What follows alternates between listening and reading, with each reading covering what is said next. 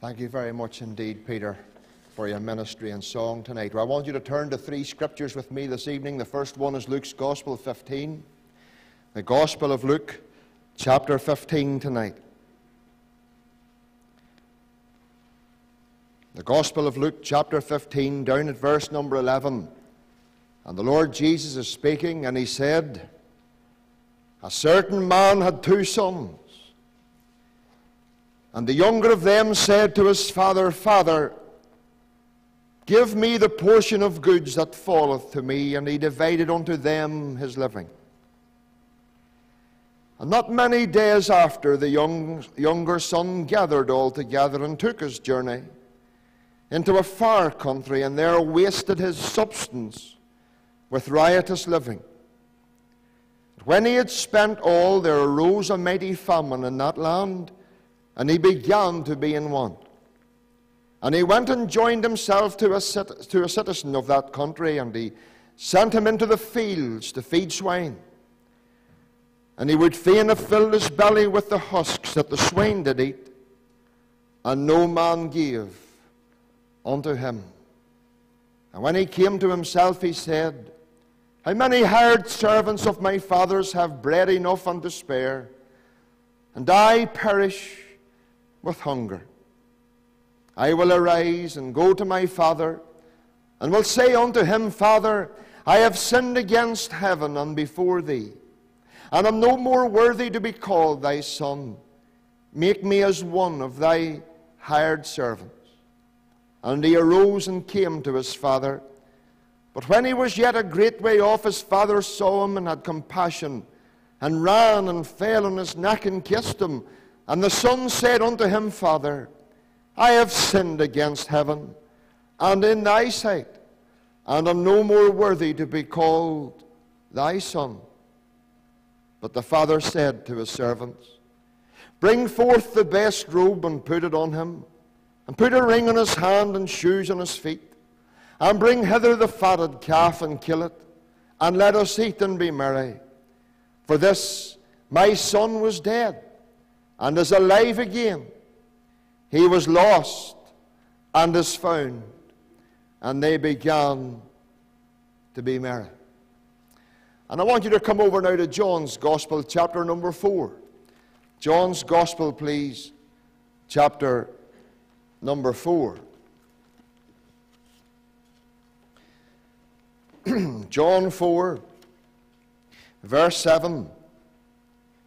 John's Gospel, chapter 4, verse 7. There cometh a woman of Samaria to draw water, and Jesus saith unto her, Give me to drink. For his disciples were gone away into that city to buy meat. Then said the woman of Samaria unto him, How is it that thou, being a Jew, asketh drink of me, which am a woman of Samaria? For the Jews have no dealings with the Samaritans. Jesus answered and said unto her, If thou knewest the gift of God, and who it is that saith to thee, Give me to drink, thou wouldest have asked of him, and he would have given thee living water. The woman saith unto him, Sir, thou hast nothing to draw with, and the well is deep. From whence then hast thou that living water? Art thou greater than our father Jacob, which gave us the well, and drank thereof himself, and his children, and his cattle? Jesus answered and said unto her, Whosoever drinketh of this water shall thirst again. But whosoever drinketh of the water that I shall give him shall never thirst. But the water that I shall give him shall be in him a well of water springing up into everlasting life. The woman saith unto him, Sir, give me this water, that I thirst not, neither come hither to draw. And Jesus saith unto her, Go call thy husband, and come hither. The woman answered and said, I have no husband. And Jesus said unto her, Thou hast well said, I have no husband, for thou hast had 5 husbands, and he whom thou hast is not thy husband. And that saidst thou truly. Look at verse 28. And the woman then left her water pot, and went her way into the city, and saith to the men, And come see a man which told me all things that ever I did. Is not this the Christ? Then they went out of the city and came unto him. In verse 39, and many of the Samaritans of that city believed on him, for the saying of the woman which testified, he told me all things that ever I did. And then one final reading, please. We'll find this now in the book of Proverbs, Proverbs chapter 23. In the book of Proverbs in the Old Testament, chapter 23. Just one verse, chapter 23, and it's verse 26. My son, Proverbs 23, verse 26, my son, give me thine heart, and let thine eyes observe my ways. And we know that the Lord will bless those three readings to our hearts this evening. There are two words this evening I'm sure you've caught on already that connects each of these three scripture readings tonight. The first time they're quoted is in Luke's Gospel, chapter number 15, and in verse number 12. They're quoted again in John's Gospel, chapter 4, verse 15, and they're quoted in Proverbs chapter 23 and verse 26. They're quoted this evening by three very different people, but they all mean the very same thing. Those two words this evening are, give me. Luke 15, verse 12, give me. Give me the portion of goods that befalleth me. John chapter 5, chapter 4, verse 15, Sir, give me this water that I thirst not. In Proverbs chapter 23, verse 26, my son, give me thine heart. The two words this evening are, give me. You know, friend, when someone comes to you to say, give me, that means the person that you're asking has the power to give what you want. And the other side of the coin is you don't have what they can give. You know, it's good to see the boys and girls here tonight. Thank you, boys and girls, for coming now. And it's lovely to see you, and I'm glad you're here tonight. And you know what it's like, boys and girls. You go to Daddy, you see a packet of sweets in the shops, and it's always Daddy, it's never Mummy. And you go to Daddy, and you say, Daddy, give me pocket money. And the reason why, boys and girls, you say, Daddy, give me pocket money, because your daddy has the power to give you that money. And you don't have it, and that's why you're asking. And then it's the same with the ladies. Mind, the ladies are very quick at the give me too. And they go to the husband and say, I'm thinking of going down to Marks and Spencer's for the day. Is there any chance you could give me a wee loan? And there's times we have to give the wee loan, or just say what I say, I'm sorry, darling, but I'm broke today. But you know, oh, that's it. You should try that, Peter. I'm broke. It's good. It works. It does work. And it's because this evening we have the power to give. But you know, the person who asks, give me, they want something that they don't have. That they don't have. And I want to preach this evening. God has given me this message on the lads give me. Because in Luke 15 we have a young lad here. And I want to talk about his give me, the give me that was squandered. I want you to get that tonight. The give me that was squandered. And then in John's Gospel, chapter 4, I want to talk about the ladies give me. Give me this water that I may never thirst again. And I want to say, preaching her tonight, the ladies give me that was shared. That was shared. And then we've got the Lord's give me tonight. The Lord's give me that saves. My son, give me thine heart. In Luke's Gospel, chapter number 15 tonight, we have a lad this evening. A lad who goes to his father and he says to his father, Father, give me tonight, give me the portions of goods that befalleth me. And here's a young lad tonight who believes that the faraway fields are green. He feels that it's better to get away from home. It's better to get away out of the house. There's a better life to live. You know what it's like when you're young. You know you're only young once, and you want to make the most of it, and you want to go out and you want to live life to the full. And here he is, and he's going out. And he's going out. He goes to his father and he says, Father, give me the portion of goods that befalleth me. And he leaves home. He leaves home, and I want you to notice how he leaves home. He leaves home with his pockets full and his head empty. The pockets are full, but the head is empty. And here's a young fella leaving home, and he says, look at what I have. Boys, I have it made. I have all that I want, and I have more. I have more that I need. You know, friends, I want you to notice that he leaves full. Will you mark that tonight? He leaves full. You know, this young lad doesn't realize tonight. He doesn't realize what the Lord Jesus talks about.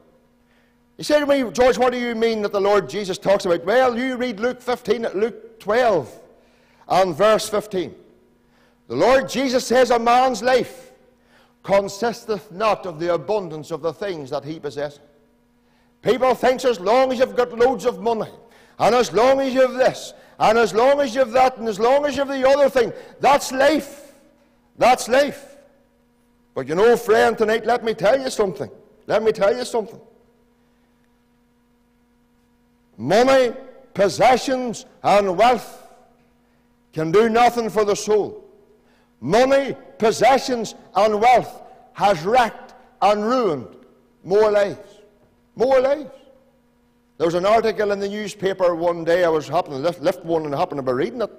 And with one of these lads, one of these men who won the lottery. Won the lottery. I don't know how many million.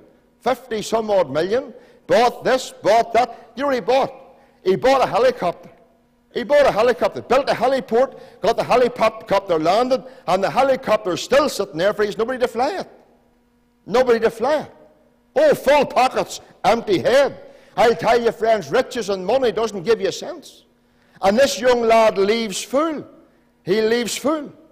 You know, there's things that money can't buy. Money can't buy your health tonight. Riches can't buy you salvation tonight. And riches, friend, are not everything they make out to be. I want you to notice he leaves full. But then I want you to notice he lives foolishly. He lives foolishly. He wasted his substance in riotous living. He squanders his give me. You see, so many people are like this lad tonight. They live for the here and now. They live for the here and now. They say, you know, well, so what's the point in having all this? I could be dead tomorrow, I could be dead next week. Live now, let's be happy now. But you know, friends, he blows it. He blows his give me. He wastes his give me. And he squanders it. Squanders it. You know, friend, I remember when I was working in Plumright, this man came in, he was a traveller. And it was the whole time, the whole lottery was going on. He says, George, do you do the lottery? I says, no, I don't do the lottery. He says, why do you not do the lottery? He says, because I don't want to do it. He says, like, it's only £1 a go and you could win £1 million. He says, what on earth would I do with £1 million? So what could I do with £1 million? He says, I have something far better than having money. And I just quoted Mark 8, verse 36. What shall it profit a man if he gains the whole world and loses his own soul?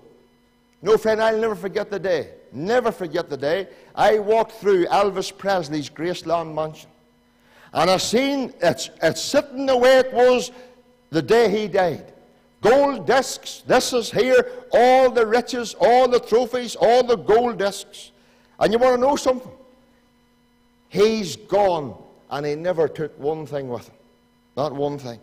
But this young lad, he left full, he lived foolishly, but he learns fast. He learned fast. I'll tell you what he learned. He learned that no man gave unto him. I'll tell you, you'll have friends when you have money. You'll have friends with your money. You don't really call them friends, you call them spongers. You call them spongers. Oh, they're all there when you've got the money. As long as you're firing money all around you, they're like moths round a light. But the day you run out of money is the day you run out of friends. And this young man squandered all he had, and no man gave unto him. You know, friend, that's the lads gave me. That was squandered. But then I want you to notice the ladies give me that she shared. Because it says here, sir, in John 4, give me this water that I thirst not. Give me this water that I thirst not. You know, she wanted something that she didn't have. But she wanted the Lord Jesus to give her this because she realized he was the only one that could give her. First of all, you know, in verse number, John's Gospel here, chapter 4, we read these words that the Lord Jesus explained unto her as to what she can give. John 4 and verse 13. And Jesus said, whosoever drinketh of this water shall thirst again. You know, there's many friends like drinking from the world's well, drinking from the lifeless water. They're drinking the lifeless water of riotous living, rebellious living. They think life tonight is in drink. They think life is in drugs. And wait till I tell you, you say to me, why do people drink? Why do people get drunk? Why do people take drugs? You know why? Because they're thirsting and they're searching for life. From 16 years of age till 20 years of age, till the day I got saved, I was the very same way. Well, I wasn't into drugs, but I went out and discoed and I used to drink and all the rest of it, and come home perhaps airlocked on a Friday night. And friend, I thought this was the life. Oh, this is the life. And the last you'd work the next day, Saturday morning. Well, George, had you a good night last night? Oh, it was brilliant. Some nights, where were you? You know what? I can hardly remember. I can hardly remember. And you know, people searching for life. And they're drinking from the riotous well of riotous living. And friend, tonight, listen. And you know, they're trying to kill their thirst. And young people are killing themselves, trying to kill their thirst. Get that right. Young people are killing themselves by trying to kill the thirst in their heart. How many drug deaths has happened this week? Young people wrecked in drugs, killed by drugs. But you know, friend, I have sympathy for them tonight.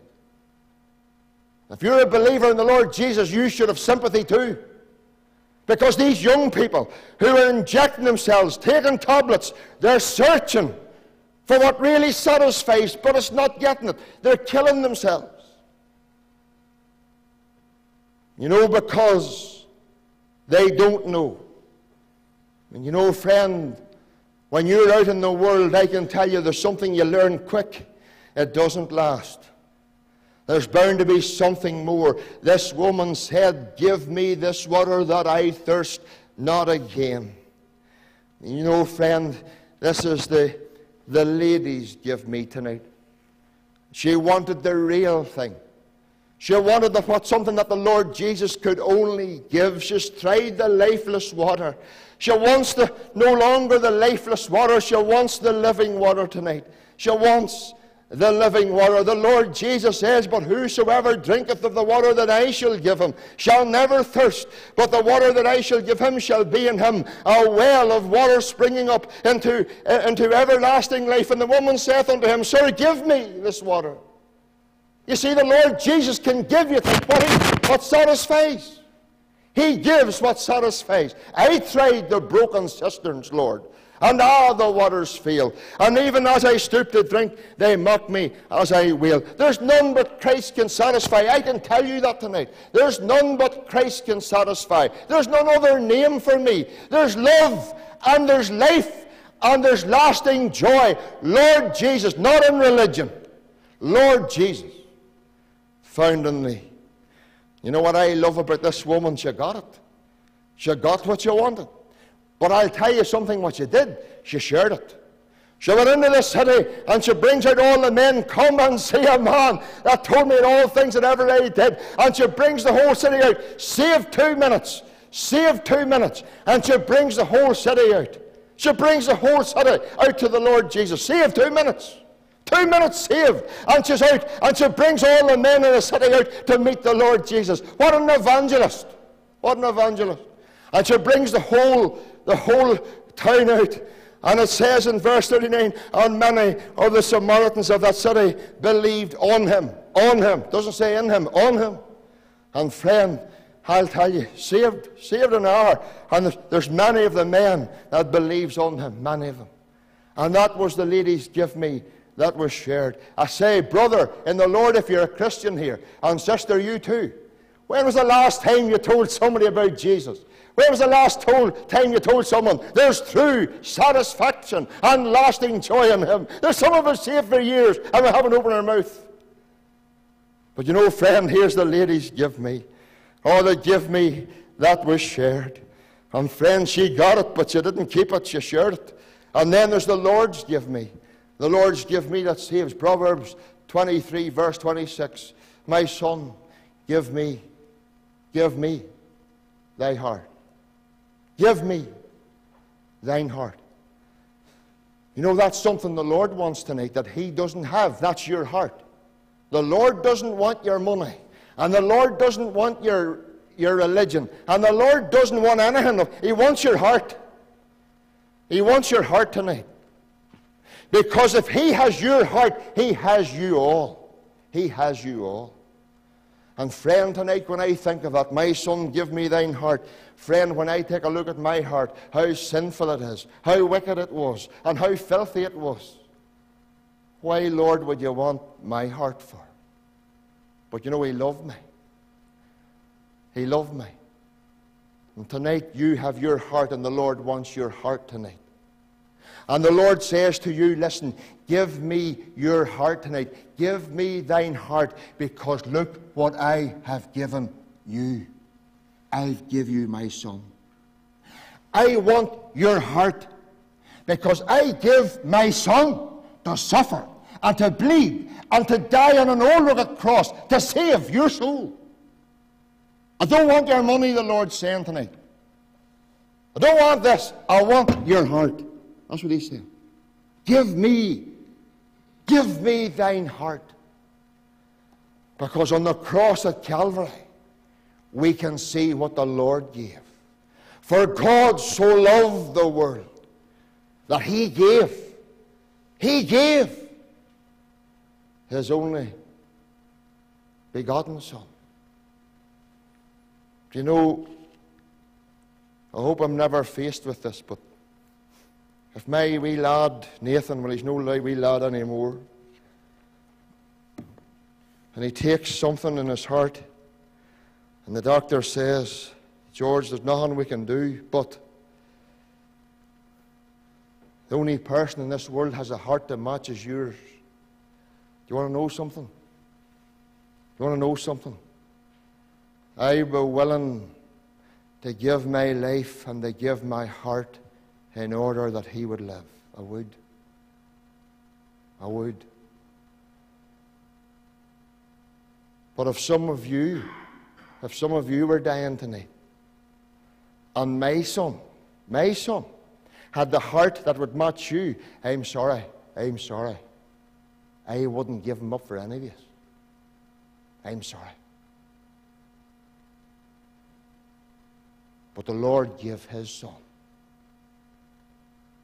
to suffer and to bleed and to die on that old rugged blood-stained cross. And the Lord is saying to you tonight, listen, I've given you my Son, now you give me your heart.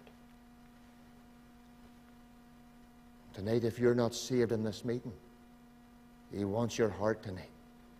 He wants your all tonight.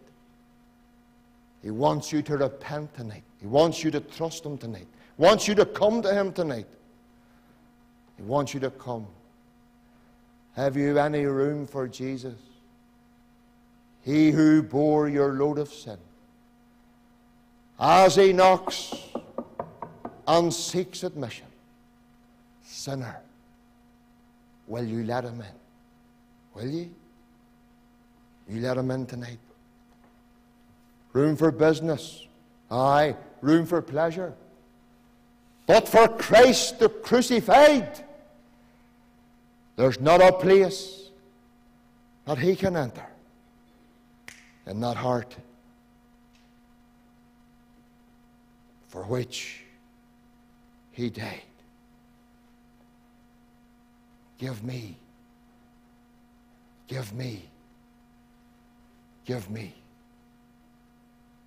thine heart. I'll change it. I'll save it. And I'll give it eternal life. Give me thine heart. Let's bear in a wee word of prayer together, please.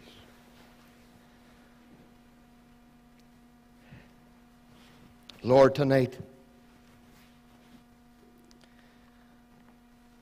as we turn our closing moments of this meeting, Lord, there is the cry of the human heart tonight that always wants more.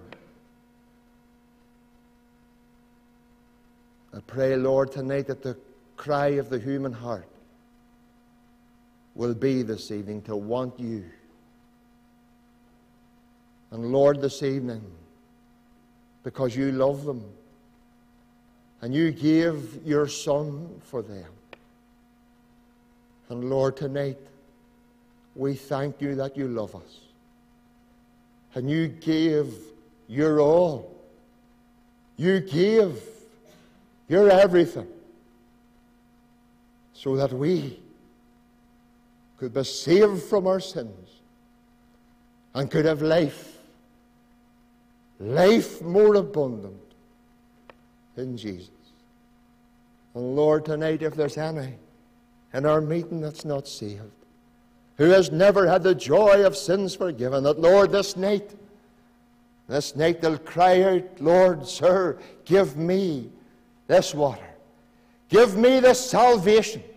Give me this eternal life. Give me this hope.